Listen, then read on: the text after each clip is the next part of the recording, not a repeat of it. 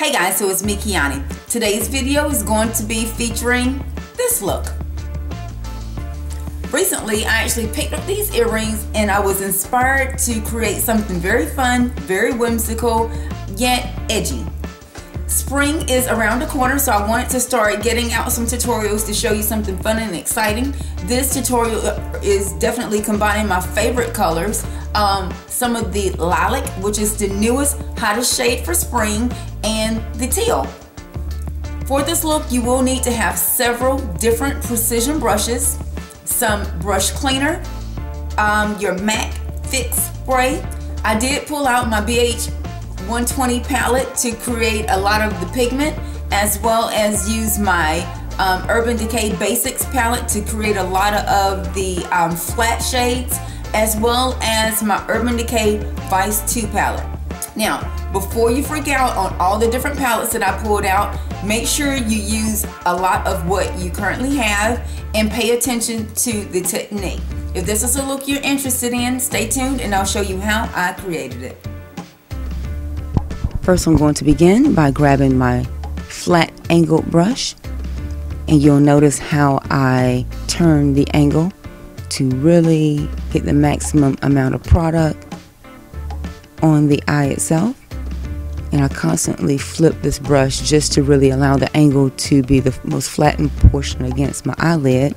And I'm actually using my Wet n Wild gel liner in the color Little Black Dress.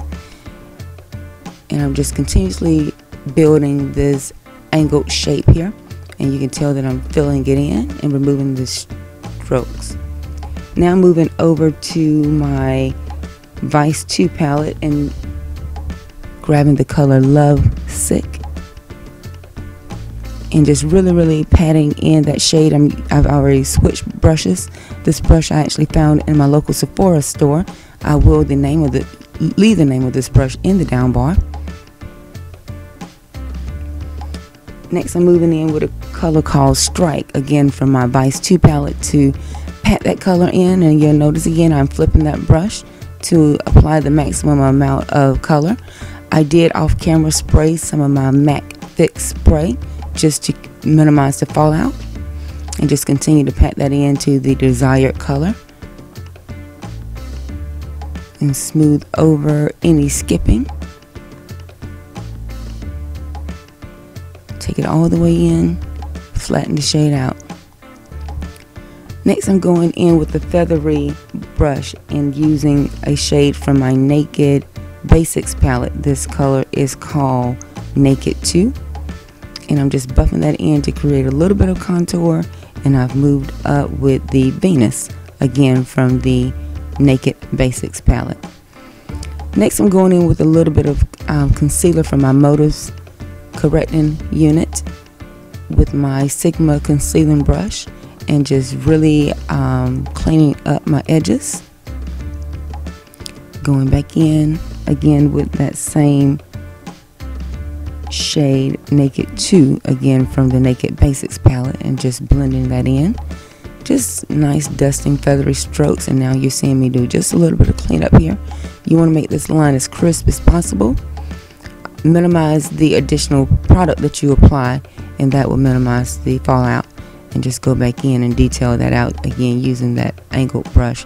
These brushes I am in love with. They really allow me to create in a manner that is more precise. Next, I'm going in with my lit glitter using the brush or the applicator that comes along in the trial packet. I actually moisten that with the glue that comes with the lit glitter, and just pack on as much shimmer and sparkle as you would like. I did a lot of glittery, shimmery looks for the holiday season, so if that's your type of thing, there will be plenty of the content in the down bar. And look at there, Mama's little man. That's Mr. Earl Chandler, everyone. My son, my 6-year-old boy. And luckily we have my studio in my home, so when I'm creating, the kids don't miss me as much, and I as well don't miss them. I'm going in and cleaning up a little bit now with my Bennye powder. This is the banana powder, and you will see me really detailing out that eyeliner Again, going back in with the Wet n Wild gel liner and using that exact same angled brush. And you notice I've grabbed a mirror to really eliminate any skipping. And this is probably the same struggle you girls have, so I'm just showing you that on camera. Grab a little bit of the bottom lashes. I applied some of those, which are luckily self-adhesive. And now you're seeing me apply the upper lashes. And just really move in to make sure that they don't flip, and there's a blooper. That's what happens in real life, even to me. Next, I'm going back in with the Wet n Wild and the gel liner and just packing that on. And again, moving in with a little bit of the Lovesick and just patting that shade in to eliminate any gap that I've applied the bottom lashes with. Flatten it out.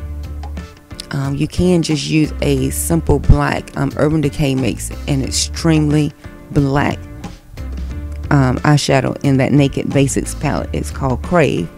So I did pat my brush in that as well and flatten it out. And now I'm extending my first wing.